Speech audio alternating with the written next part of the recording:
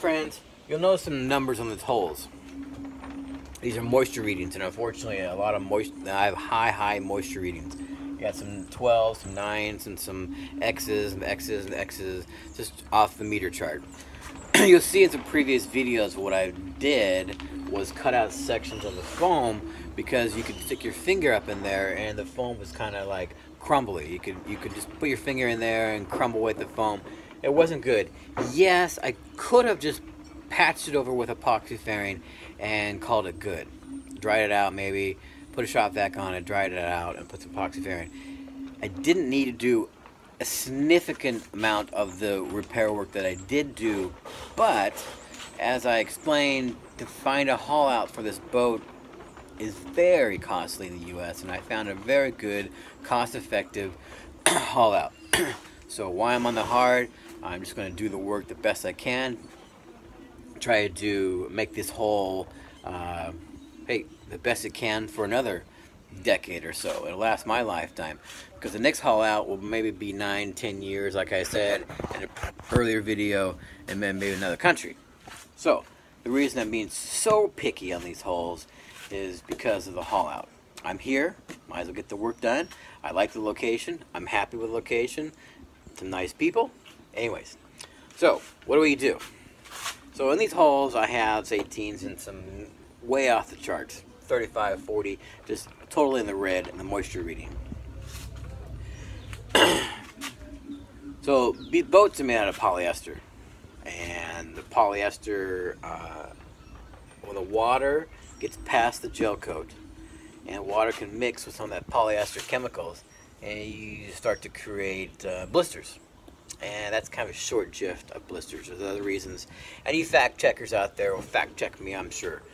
But basically, what we want to do is turn everything to a gas inside. We want to evaporate that moisture and the polyester chemical that's in there to basically dry these holes out the best we can, get down to a 1 or a 2 or 0 would be great. How do we do that? Well, I have a hot vac system. Hot vac systems are popular in the UK, but you'll find them around. I could not get a hot vac system, but I did find a company, and I'll put a link down below when I show you the product. I had a company make me some silicone heating mats, and the silicone heating mats have a vacuum adapter to it. So when you put heat to your hole and you put it under a vacuum, my boiling point is 0. At 0 degrees, I get to a boiling point. Yeah. So that means I can turn everything into a gas in these holes very quickly. I may need to drill some pinholes in here to do it, but I don't think I need to. This is a foam, and I think I can just put the heating mat up here and dry out these holes.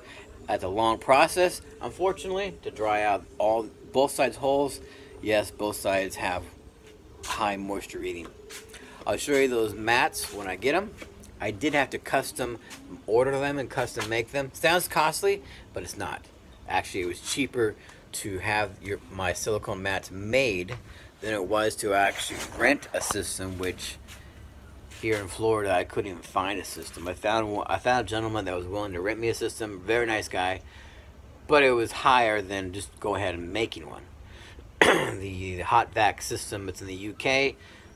Good luck trying to get that one over here. Yes, there's other solutions.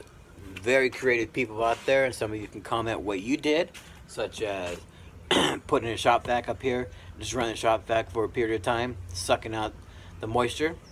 That's one option. I heard one person do like a heat gun.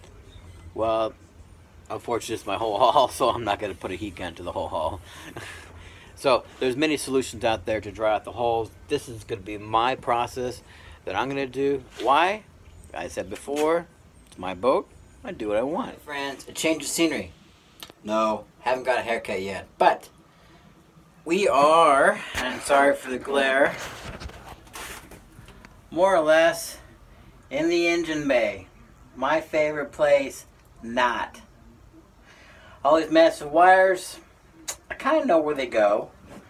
That's not the problem. And the engine goes right here. That's not the problem. What the problem is? This is the rear bulkhead. The rear bulkhead. You may see some light back there.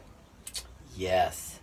Got some holes. I need to go back there and patch them. And properly patch is from the inside out. So I want to get back there and patch those holes. But there's a second reason. That is for the swim deck that I'm going to be making. I want to add some stainless steel backing plates. I want to glass that in up here for structural support.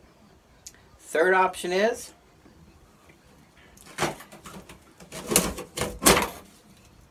this wood's pretty much rotten. So water had gotten behind here, and the backside wasn't really it wasn't epoxied. How could they epoxy? When they put it in here, they got to access this side. But it had gotten wet, and it is basically falling apart. That's unfortunate, but those are the three main reasons that I'm going to chop out this bulkhead, get back there to replace the glass, put some structural backing in here for my swim deck, and also just put some brand new marine plywood back here. I'll epoxy the plywood before I put it in. So it'll be, and I'll probably lay up some more glass up in here, clean up. So it's a big job because this is actually very well made. They did a really good job of sealing this bulkhead in, rightfully so, because this is a rear bulkhead to keep the water out. So if you were to poke a hole in the back, water wouldn't come in the engine bay. So this is actually very well done. Unfortunately, though, since it's very well done, and it's about 3/4 kind of rotten wood, if you've ever tried to chop out rotten wood, it is a pain. So, and with a catamaran, that's right, I got 2 bulkheads. 2. So I got to do the other side as well. But it gives me an opportunity to clean this up. I will replace this exhaust hose, put some new exhaust hose. I'll get some new elbows in here. This is plastic, which you can't see. Maybe you can. The plastic is pretty much rotten. There, I'll show you. Plastic's pretty much rotten. But I'm gonna have some stainless steel full elbows made up. Be much better than what's here. I'll also replace this pipe with the blue pipe, the more flexible, more durable exhaust hose. So, unfortunately, this is going to take me all weekend, and then some maybe, because this is built very tough. So, more power to the designers and builders of this boat. They did a really good job on this bulkhead, and rightfully so, because it is a watertight bulkhead. But you see the engine bay is actually quite nice when the engine's out. This engine bay is actually very roomy.